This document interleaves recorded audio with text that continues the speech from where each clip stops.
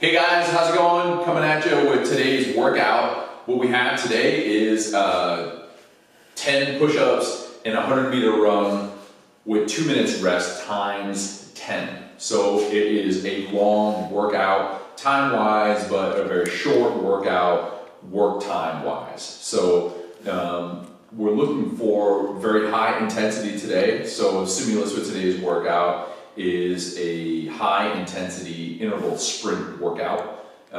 So let's just go over a couple things with regard to push-up. So when we do our push-ups, let's make sure that we're maintaining a neutral spine position. So our chest gets all the way down to the ground and we are pushing ourselves all the way up. So our knees are off the ground in the bottom and we are pushing ourselves up to full elbow extension, which looks different from this, which you can see my back is in hyperextension.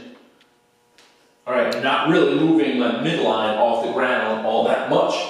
I would rather that you maintain a better neutral spine position, okay? We can always modify from knees, same thing, neutral spine position, and not getting into this hyperextended position. Okay, so let's fight for our midline like we always do with our push-ups.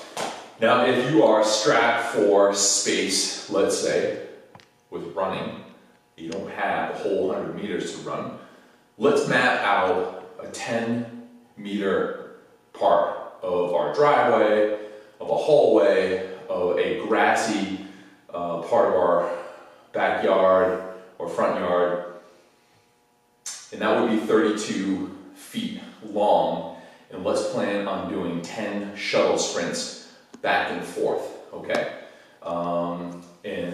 For modifications, we'll list the modifications for the run in our notes section in our write-up. So let's get after this one. It's going to be a good one. We'll see you next time.